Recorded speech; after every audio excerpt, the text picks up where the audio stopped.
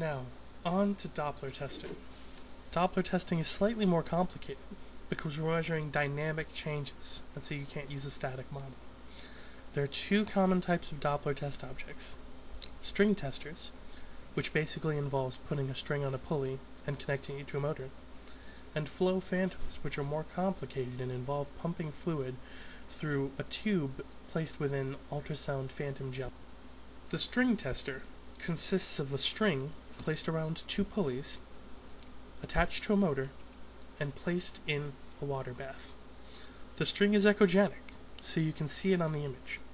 The motor can move the string at any specific velocity, so we can evaluate how accurate the Doppler on this machine is. Another nice thing is that the target is a thin string.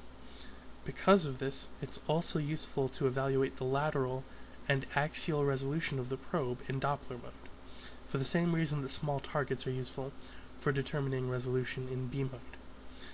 You can measure the lateral and axial resolution the exact same way that you do in B mode.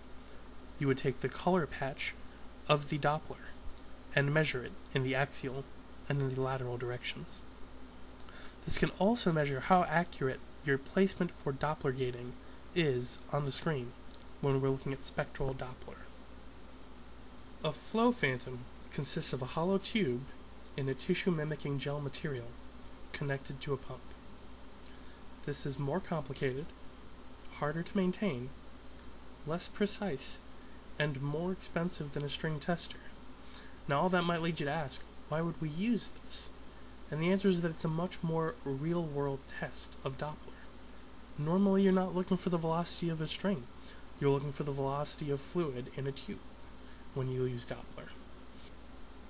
So what do we measure using these Doppler testers or Doppler phantoms? Well, one thing we measure is the maximum depth at which we can still meaningfully measure spectral Doppler signals. Basically, here you vary the depth of your string tester or your flow tube and see how far down you can go before you lose your signal.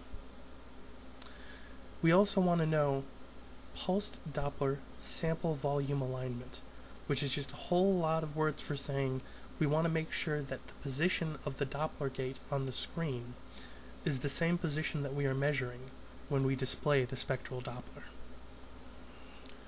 We also want to measure velocity accuracy, which is easily done with a string tester and can be done with a flow tester. You basically set a specific velocity, a known velocity on your tester or phantom, and then measure your velocity to see how close you are with your ultrasound machine.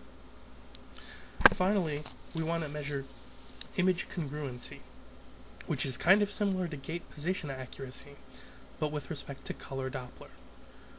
Does the color patch you see on the image actually overlay the anechoic vessel on the screen? It's important at this point to note that if you plan on taking the ARDMS SPI exam, you'll also be tested on basic statistical concepts that are used elsewhere within medicine, including sensitivity, specificity, positive and negative predictive value, and the difference between precision and accuracy. These concepts will not be covered here, as they are generally considered very thoroughly elsewhere within the medical school curriculum. Let's do a few practice questions. Number 1. What is dead space? Is it A, the distance from the transducer to the first resolvable target? B, the distance after which color Doppler does not penetrate? C, the distance at which the ultrasound signal is the same strength as the electronic noise? Or D, the signal obtained in Doppler imaging at 90 degrees to the structure of interest? You may pause the video now to decide on your answer. The answer is A. Dead space is the distance from the transducer to the first resolvable target. Question number 2. What is a string phantom used to test?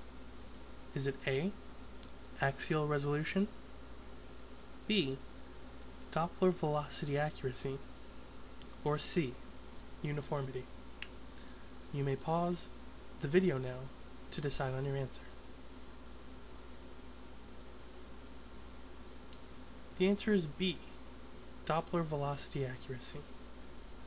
Finally, question number 3. What is used to test axial resolution in pulse echo, not Doppler, applications? Is it A, a tissue phantom with artificial hyperechoic lesions? B, a tissue phantom with small, discrete targets along a vertical axis, spaced at least 1 centimeter apart? C, a tissue phantom with small, discrete targets placed at varying small distances away from each other? Or D, a string tester? You may pause the video now to decide on your answer.